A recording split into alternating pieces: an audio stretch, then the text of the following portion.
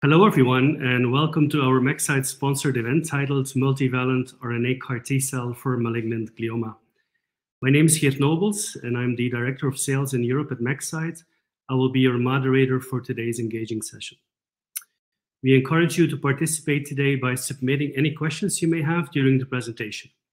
To do so, simply type them into the Ask a Question box and click Send.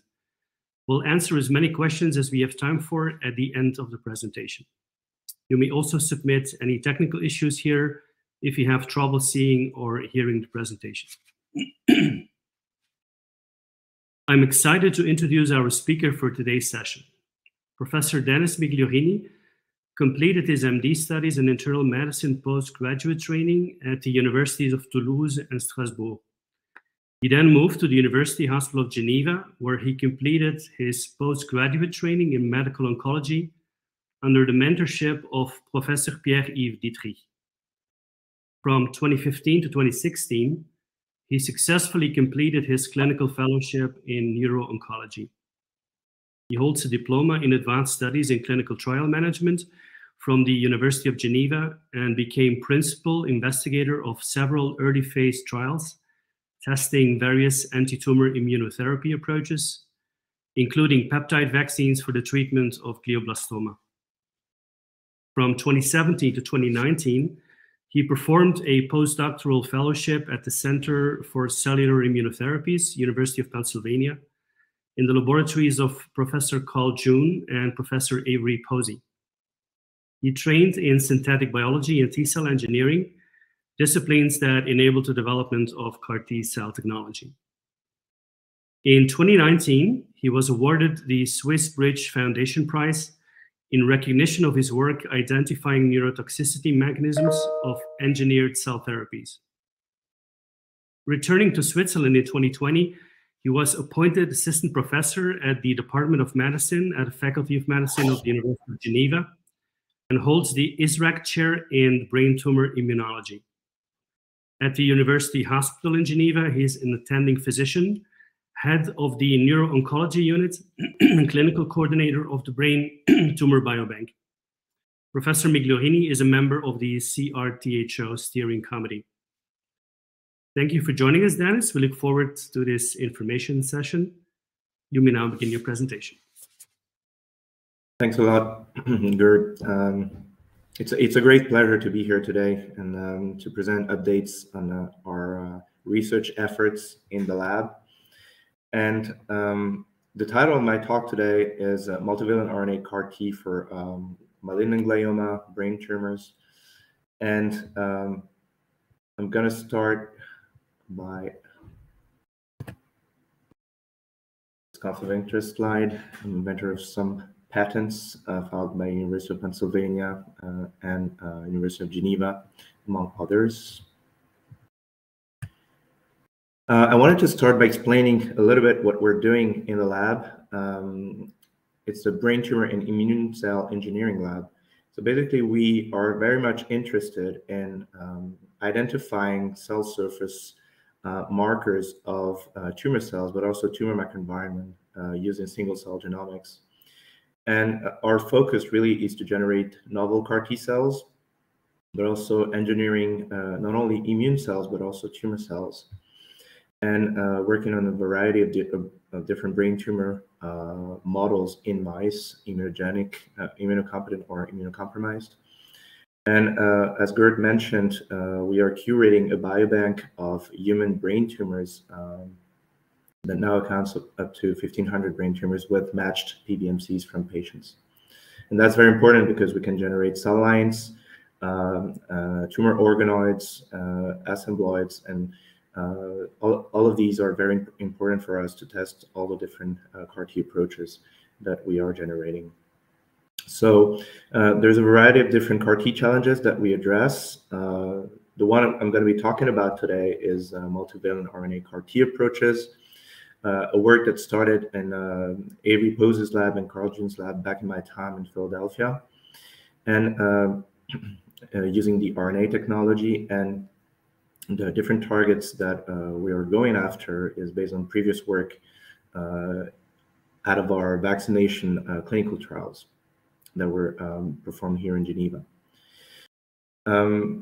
Other challenges are attempting to reduce neurotoxicity following CD19 CAR-T cell treatments, and that's a follow-up project since our publication in Cell. We have collaborators from both Penn and Stanford, and other different projects where we're interested in looking at metabolism of CAR-T cells. In this case, we published last year the inhibition of a mitochondrial pyruvate carrier that allows to have better metabolic fitness of these T cells, persistence, and anti-tumor efficacy. Also combining CAR-Ts with other immune cells, such as dendritic cell progenitors. Some work is going to be hopefully published soon in one of our new publications, and some other aspects, which I'm not going to go into detail today. So here's a background slide. I'm sure many of you are versed in this terrible disease, which are high-grade gliomas. It's important to say that 26,000 primary brain tumors are diagnosed per year in US, around 600 per year in Switzerland. Most of them are glioblastomas, so the highest grade 4 gliomas. And as you can see on the left-hand side with the survival curves here, despite the standard treatment that combines surgery and chemoradiation as per the Stutt protocol, plus or minus tumor treating fields, the overall survival, unfortunately, is less than 2 years for these patients. And we really need innovative new approaches, and immunotherapy is one of them. Many groups across the globe are working on different approaches to harness the immune system to target these tumors. The problem is that there are a variety of different obstacles for immunotherapy in high-grade glioma. The first one is that this tumor is really the archetype of heterogeneity. There's a cluster of different cell population that express different markers and makes it really hard to target. The second challenge is that there's a MHC peptide complex presentation that is downregulated in these tumors, and as a result, the immune cells that patrol around these tumors don't recognize those. There's a very strong immunosuppressive tumor microenvironment composed by a variety of different cells, macrophages, MDSCs, T regulatory cells, and an anatomical barrier with the blood-brain barrier that actually permits only a partial efflux of T cells in the brain. Not to mention potential serious toxicity, because we cannot allow to have an uncontrolled immune response in the brain that is an anatomical site in which the volume is restricted by the skull. So there's a lot of biological challenges in GBM and available preclinical models to study them, especially for this tumor. We need to have ways to target them by having an optimized antigen coverage, since it's very heterogeneous, avoid as much as possible antigen escape, have a very specific antigen-specific approach, ideally targeting immunosuppressive microenvironment, and modify T cells in such a way that they can traffic to the tumor. And so for this, we have immunodeficient mouse models in which we inoculate xenografts. We can study clinically relevant heterogeneous tumors in immunodeficient mouse models with PDXs as well. We can use humanized mouse models where we can use human CAR-T cells in presence of also human immune cells, but in that case, the immune system is not complete. Or we can use either syngeneic or transgenic mouse models where the mouse are immunocompetent. All of these models have advantages and disadvantages, and it's important to try to use both of them. What are the clinical challenges with the use of patient-derived T cells in glioma? The first one is that when we use retroviral, lentiviral transduction, the vein-to-vein interval can be 3 to 6 weeks.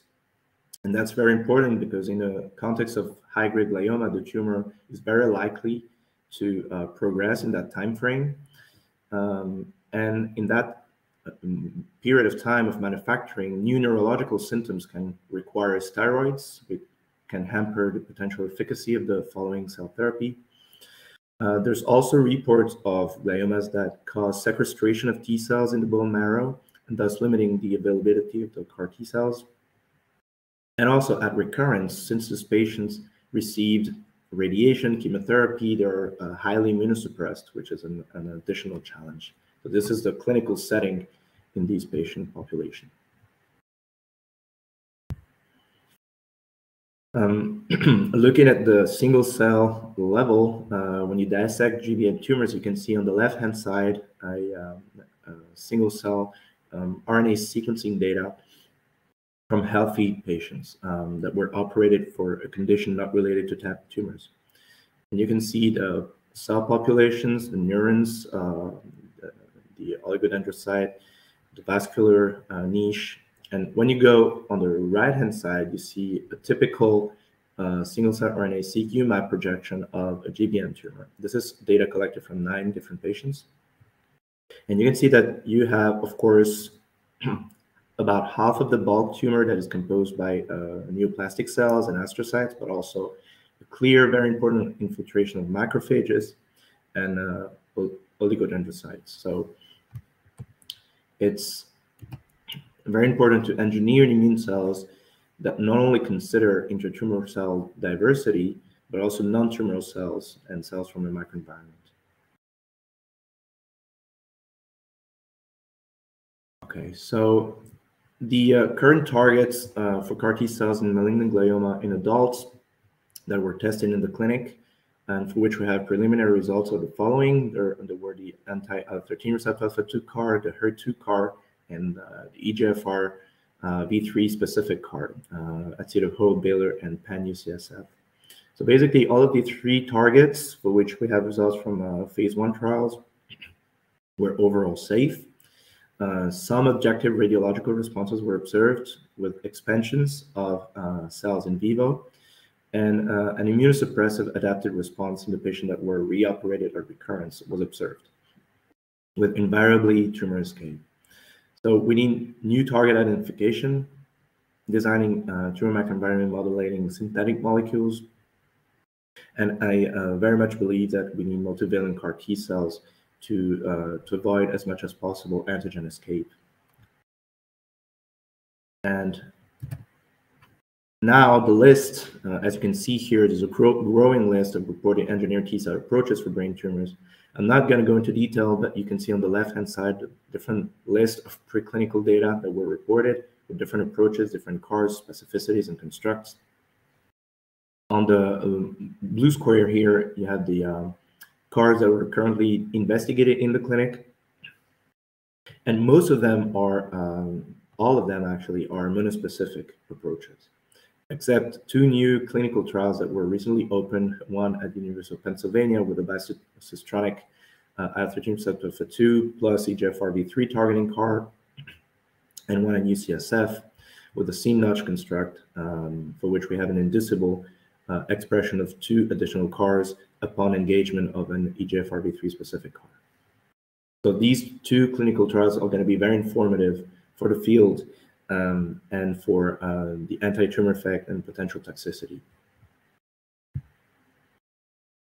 So I wanted to show some data from previously reported approaches. One is from City of Hope. As you can see here, a scorpion venom chlorotoxin CAR that is actually binding an metalloproteinase MMP2 on the surface of GBM cells. The investigators in this case tested different constructs, as you can see on the bottom left. And they were able to show autotopic xenograft tumor models, anti-tumor effect with the chlorotoxin CAR, with an improved immune synapse, and the effector activity actually required, of course, the target expression of MMP2 on the target cells. And there's a clinical trial ongoing now.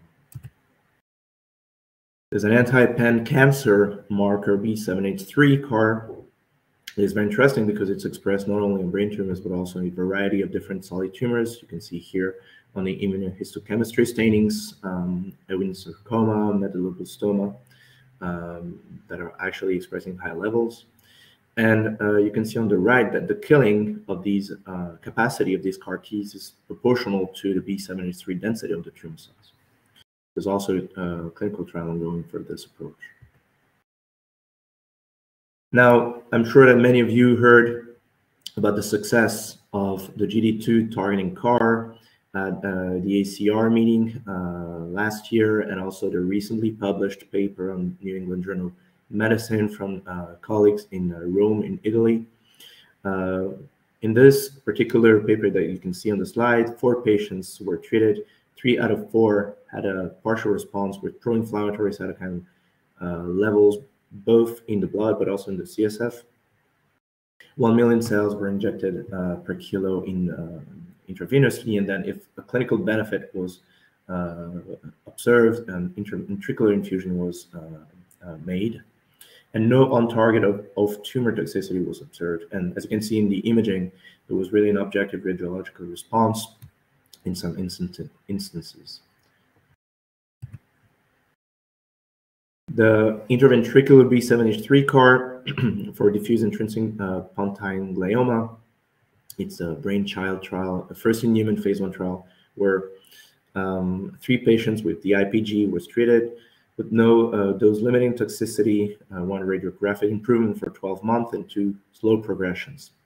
And the correlative studies were very interesting in this trial because persistent CSF B7H3 specific CARs were observed with high concentration of a variety of different pro-inflammatory cytokines.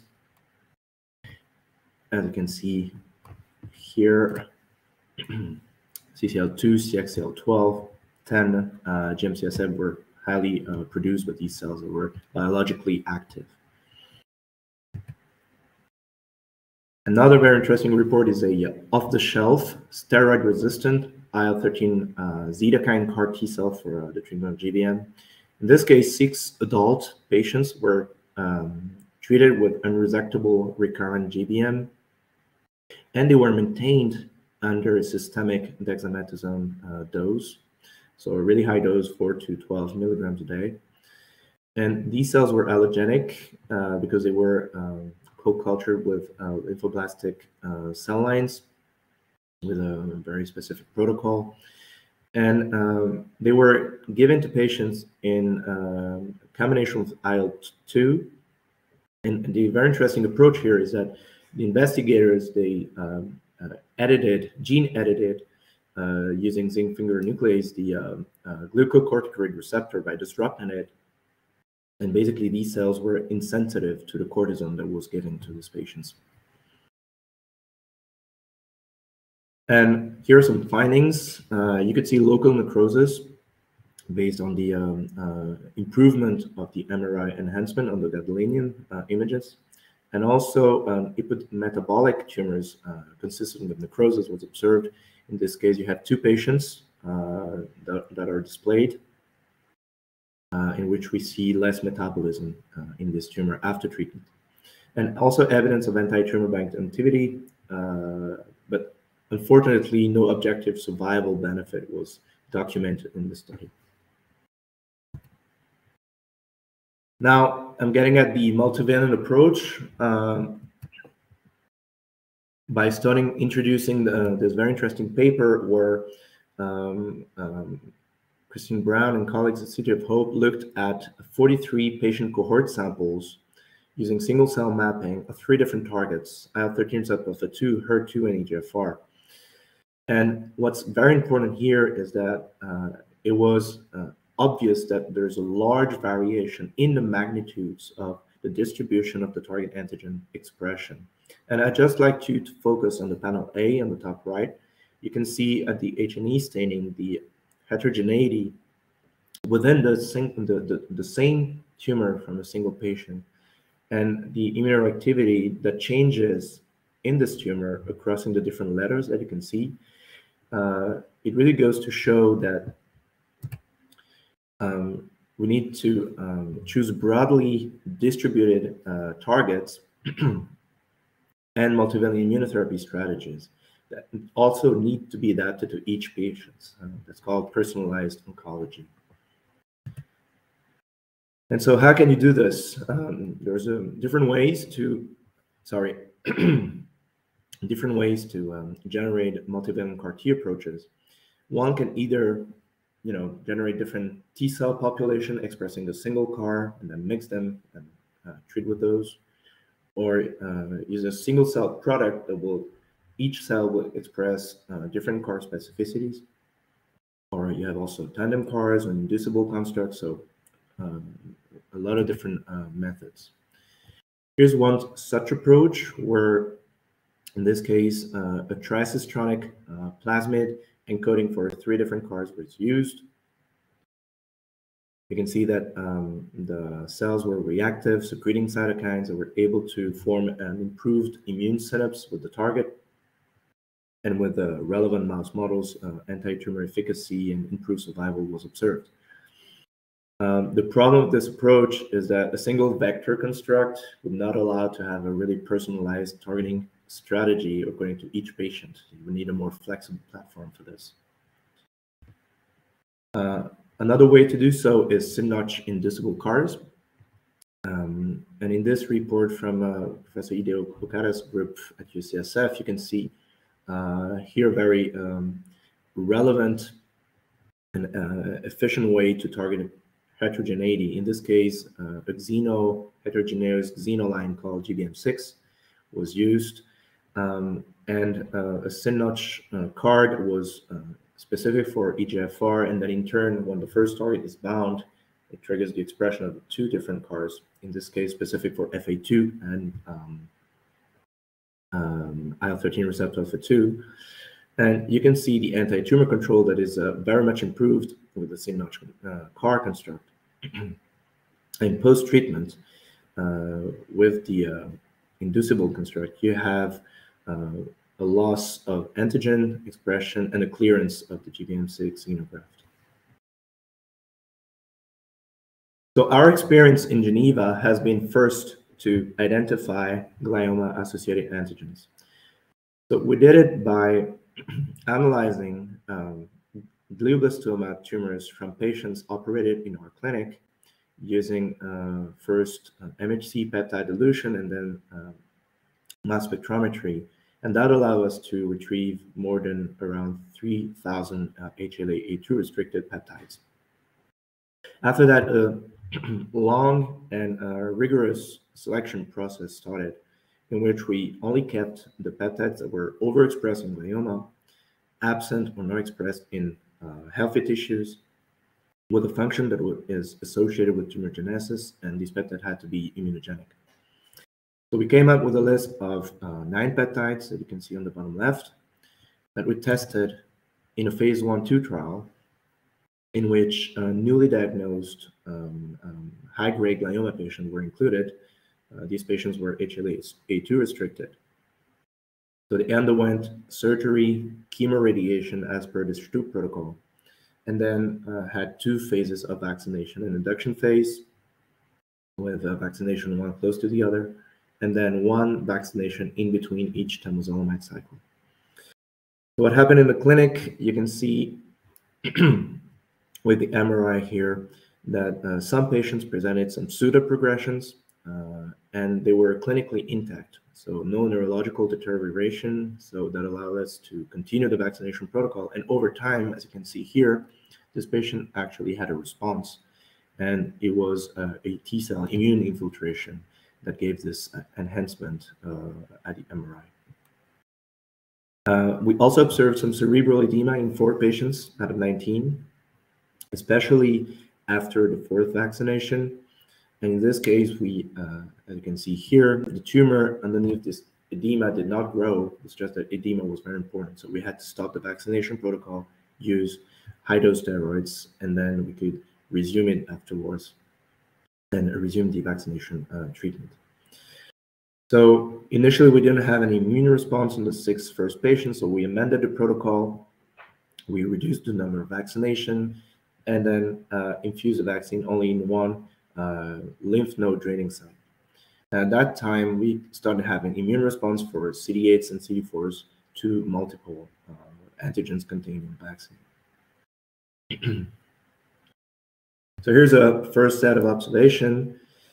We ran, in the meantime, a second clinical trial for recurrent GBM patients. In that trial, we treated with the same vaccine plus or minus pembrolizumab, because at the time there was a lot of suggestion saying it would be synergistic to add a peptide vaccine that is multispecific to a PD-1 inhibitor. So we're currently completing the immunomonitoring for this second trial. In this case, the value of the study is that we have access to brain samples after immunotherapy, so we can analyze the response in situ. But as of now, we have only weak responses. Of course, these were recurrent GBM patients that were highly immunosuppressed. But we could see in some of these patients that received a combination, a really important intratumoral T-cell infiltration. But overall, there was no little impact on survival. So we really need, I do believe we need to infuse high number of antigen-specific cells in the tumor site, either TCR engineered or CAR-T cells. And that will have also CAR-T the advantage of not being depending on the MHC class 1 recognition, which is downregulated in GBM. So our approach is to propose a personalized multivalent RNA CAR treatment. In each letter that you see in the circle is a different CAR for which we have a library of different specificities based on some of the targets that were previously described in the Neuro-Oncology paper and Brain in 2012. And the reason why I chose to use mRNA is that it offers a lot of different opportunities, especially in the context of brain tumors, as compared to lentivirally transduced CARs. The first one is that, and some might say this is a disadvantage, but actually for brain tumors, it is not. Having a transient expression potentially could be safer, especially since nobody ever investigated before a multispecific CAR-T approach of cells infiltrated, infused in the brain. It also allows multiple infusions and to personalize the therapies. Since we can infuse multiple times through an Amaya reservoir, we can adapt the specificity of these CARs according to whatever the tumor is expressing. Multiple RNAs can be electroporated safely into T cells, especially, and that's what I'm going to show here with the device like the MaxCyte that allows to have high viability and high transfection efficiency. The third advantage of mRNA is the manufacturing turnaround time. So we could have a very quick vein-to-vein or vein-to-brain interval by using RNA that is electroporating to the T cell, and basically the day after we can infuse the cells that are expressing high levels of the CAR, as opposed to the 14 days, 3 weeks manufacturing time of CAR-Ts when we transduce the viral vector. And also it's a very flexible platform. Since we have the RNA, we can not only electroporate the RNA, but also in vivo engineer the immune cells using, for example, lipid nanoparticles. Okay, so this is our processing flow. Basically, we get blood cells from healthy donors. We bead activate them, and then let them sit for 48 hours, electroporate with the MaxCyte GTX that we have in the lab, the RNA that encodes for the CAR, and 18 hours later, we cryopreserve the cells. And then we have them at hand. We can thaw them and test them with different cytotoxicity assays and test them in vitro and in vivo. Well, the very first CAR that we tested in our hands was an IL-13 receptor alpha 2 CAR, for which we can see results upon electroporation. You see on the top right that we have around 97% live cells after electroporation with high CAR expression levels. 87% of the cells were CAR positive. We tested those using 3 cell lines from patients operating in our clinic with GBM tumors. And you can see on the panel C that 2 out of those cell lines expressed high levels of IL-13 receptor alpha 2 target, and 1 virtually did not express it.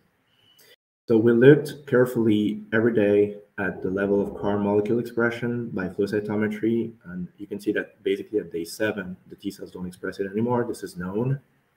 It's a transient expression. And then we tested those CAR-Ts with the 3 different cell lines. And you can see that with the cell that express high levels of the target, they are efficiently killed, but not with the ones that don't express it. And this is also recapitulated with the interferon gamma secretion assay. So we started by developing one RNA CAR with one of the targets that is proprietary that I'm going to call X from now on. We first described if whether or not it's expressed at high levels on tumor cells as opposed to healthy brain tissues. So we took bulk RNA-seq data sets that are publicly available, the TCGA, Rembrandt, and you can see that it's overexpressed in this case. We also reanalyzed data sets from single-cell RNA-seq data from patients with GBM tumors. And basically, you can see that this target is very much expressed at high levels on tumor cells, but also on oligoprogenitor cells, which means that glioma stem-like cells express it as well, which can be very interesting for adjuvant approaches where tumor is resected, but you always have stem cells that are actually responsible for recurrence. So Darrell, a postdoc in my lab, generated these RNA CARs and started by first looking at the binding and recognition using the cell line that expresses the target with the different RNA CARs that we have. So basically all of the different numbers that you see, 476, 474, and so forth, are different scFVs that we generated through a panning of a human phage display library. And so we have different antibodies for which we used to generate our CARs. And then you can see the CAR expression 24 hours post-site preparation with the MAC site.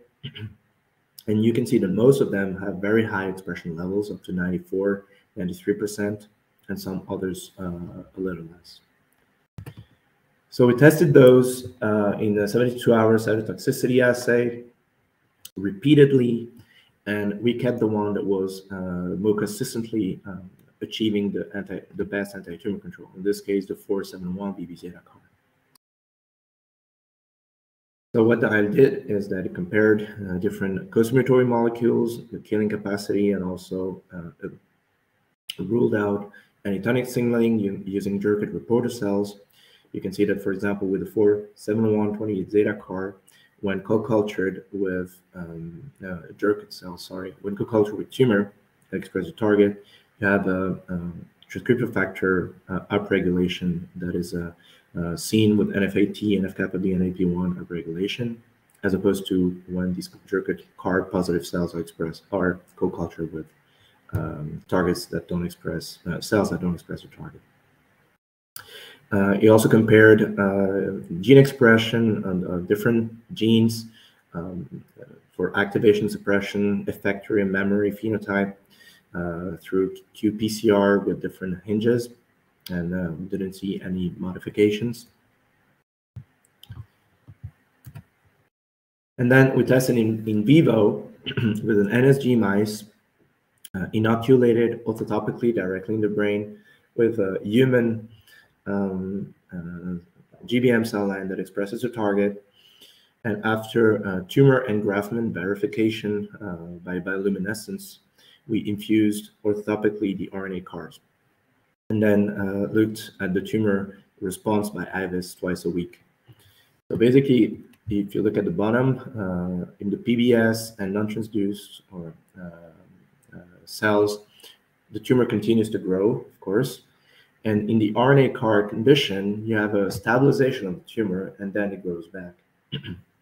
So keep in mind that here you have a monospecific RNA CAR that was sufficiently efficient to trigger the stabilization, even a striking response in one of the mouse. And that translated in an improvement of survival that is significant. So you can imagine what would happen if you put different specificity CARs simultaneously. So we were very excited about this data, and actually that's actually what we're doing now, is testing these RNA CARs in combination. We generated another one for which the target in this case is Y.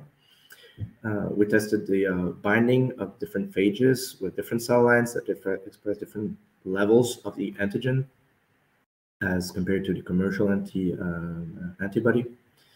Then we generated a CAR, RNA CARs again, looked at CAR expression post-egg preparation, very high levels, again, transfection efficiency and viability. We also looked at the binding avidity of these CAR molecules that were bearing different Y-specific CARs using these Lumix assay, where basically you look at the acoustic force, and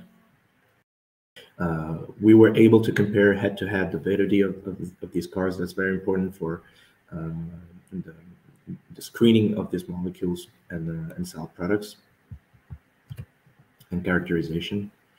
Then we tested cytotoxicity, cytokine secretion profiles with these CARs using 3 cell lines, 2 glioblastoma cell lines from patients that were operated here, and 1 melanoma cell line that expresses the target, using a control CAR from NIH that is known to be efficient.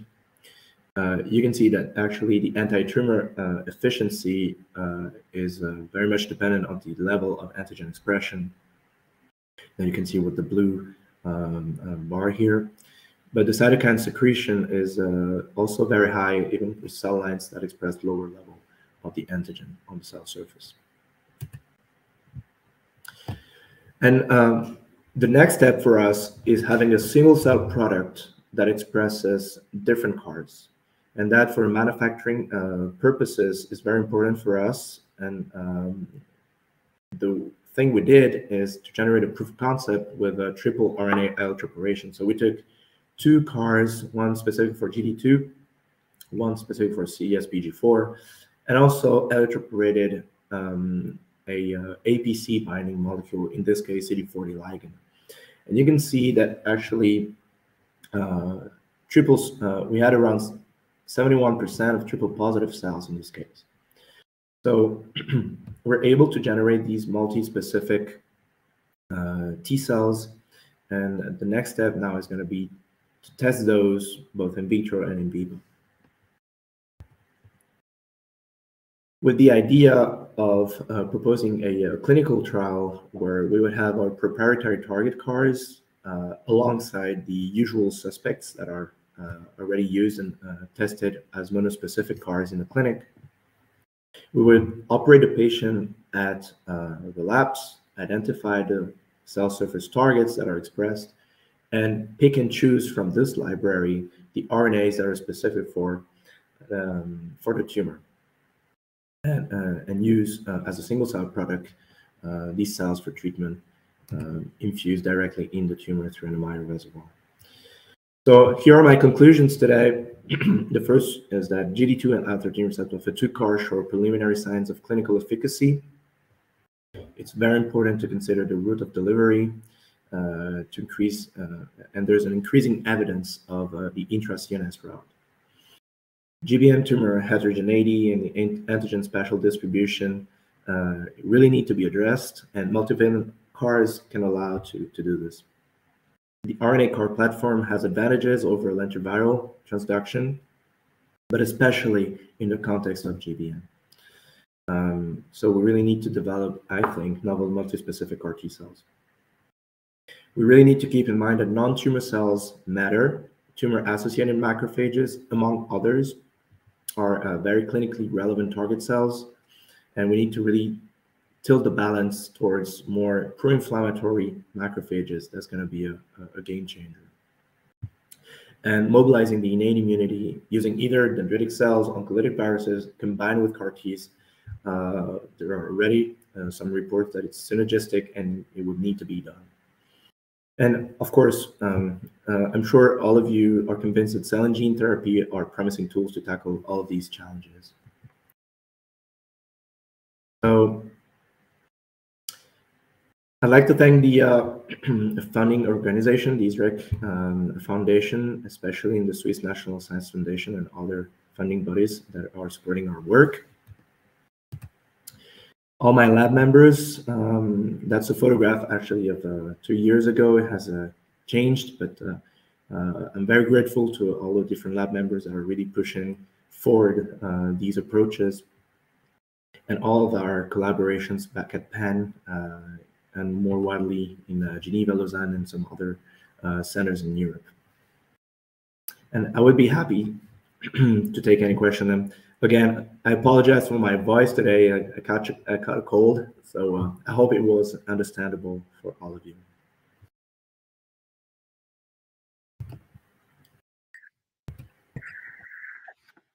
Thank you, Dr. Migliorini, for your informative presentation.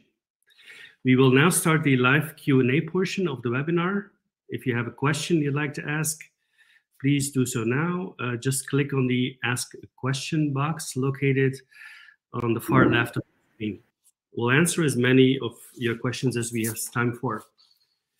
So let's get started. The first question is something that you touched upon during the presentation, but can you please again summarize what are the advantages of RNA electroporation as opposed to lentiviral transduction?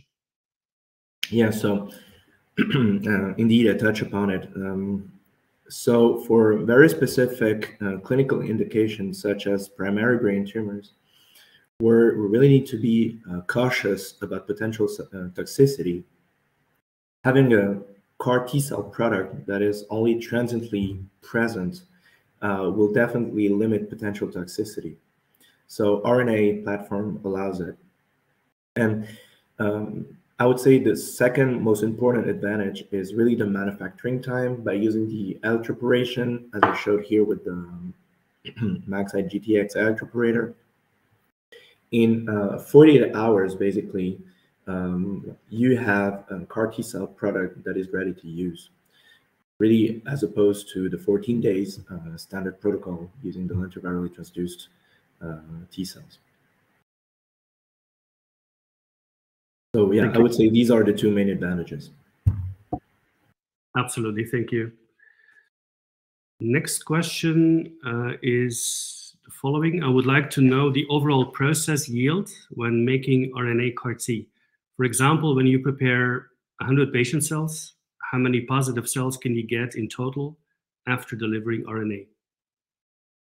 Yeah, so as I showed the transfection efficiency, I would say virtually more than 90% of the cells that are electroporated are CAR positive.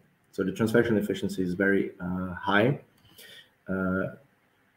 For a single specificity CAR, for which, for example, I showed you 6 different CARs, some have better expression, some have lower expression, but basically, yeah, electroporation is very efficient for the CAR expression. So to respond specifically, out of 100 cells, we have 94, 95 that are CAR expressing. I see there's a lot of questions popping. Yeah, and a question on HLA peptides, for instance. The screening for HLA peptides required some relationship with tumorigenesis. Could it be that some peptides without relation to tumorigenesis are interesting as well? Yes, absolutely. Yeah. So I think that we, especially in the context of GBM, it's not like other solid tumors in which you have a very high tumor mutational burden, a lot of neoantigens. This is not the case in GBM. So we need to identify peptides, antigens that are overexpressed and for which we are confident that it will not trigger toxicity with healthy brain tumors. Ideally, if it could be antigens that are responsible or markers of tumorigenesis, it would be even better. But going after overexpressed antigen is, I would say, mandatory, at least for glioma. Thank you. Another question coming in, did you use a T-cell activation and electroporation protocol provided by Maxide, or was it very laborious to optimize the electroporation conditions with the Maxide platform? So we work hand in hand. There are a variety of different ways to generate RNA CAR-Ts into electroporate. We can use, previously expanded cells, frozen, then thawed, and you can thaw them at IL-2, electroporate, and then you have RNA CARs. But what we found actually through this collaboration is that by beat activating them, you put them into a condition where they're reaching the log phase and the expansion phase. They're going to upload the RNA upon electroporation way more efficiently. And also the functional capacity in vitro was compared and was way more efficient. So of course it took some time to optimize this, and we didn't make it ourselves on our side. Yeah, it was a collaboration on my side. Thank you.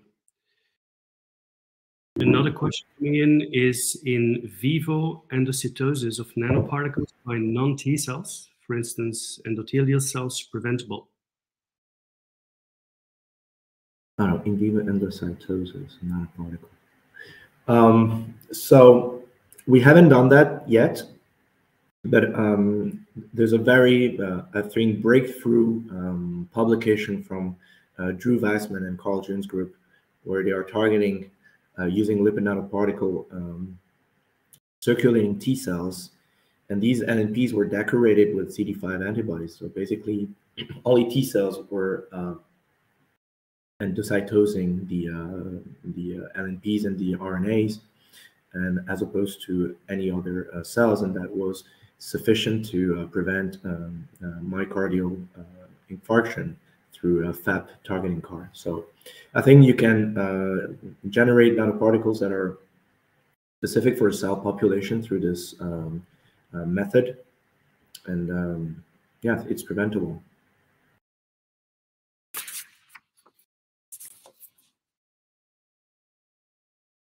Thank you. If you have any further questions you'd like to ask to Dr. Migliorini, please click on the Ask a Question box located on the far left of your screen. I think we still have a couple of minutes time left for some additional questions.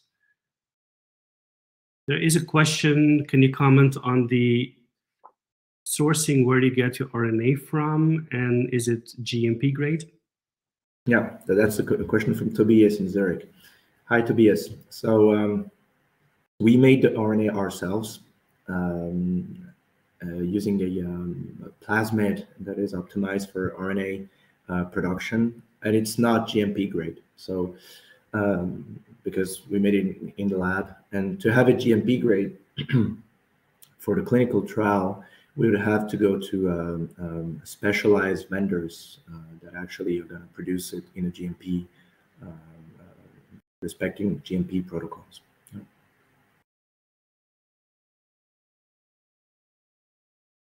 Thank you, Dr. Migliorini. You mentioned, the next question, you mentioned a short half-life of your mRNA-loaded cells. Is your therapeutic concept different from conventional CAR-T cells? As a single Absolutely. Yeah, it is different. Basically, here we're not looking at long persisting cells. We chose the strategy of a hit and run, basically. We want multiple specificity CARs that are allele activated, secreting cytokines, and hit as many cells, tumor cells, as quickly as possible. And this goes with this multiple infusion strategy, where we can actually go there multiple times repeatedly. So it's really completely different as the conventional long persistent CARs that are used for leukemia and lymphoma. Yeah.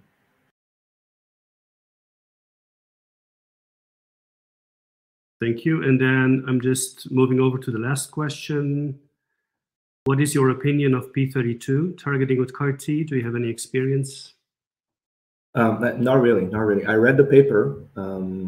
That's why I'm signing in the slide, but I don't have any experience with this particular CAR. Super. Thank you so much. Thank you, Dr. Migliorini. Do you have any final comments for our audience? Well, I think it was a very nice set of questions. I've been told that there are around 350 people that registered. So I think that it's a topic of interest for the field, and I'm very grateful for the organization first, for the collaboration, and also for everyone who attended. Thank you again, Dr. Migliorini, for your time today and your very important research. We would also like to thank LabRoots for supporting today's educational webcast. Before we go, I'd like to thank the audience for joining us today and for their interesting questions. Questions we did not have time for today, and those submitted during the on-demand period will be addressed by the speaker via the contact information you provided at the time of registration. This webcast can be viewed on demand. LabRoots will alert you via email when it's available for replay. We encourage you to share that email with your colleagues who may have missed today's live event. And please do visit mexi.com to learn more about our technology. Thank you very much. Until next time, goodbye.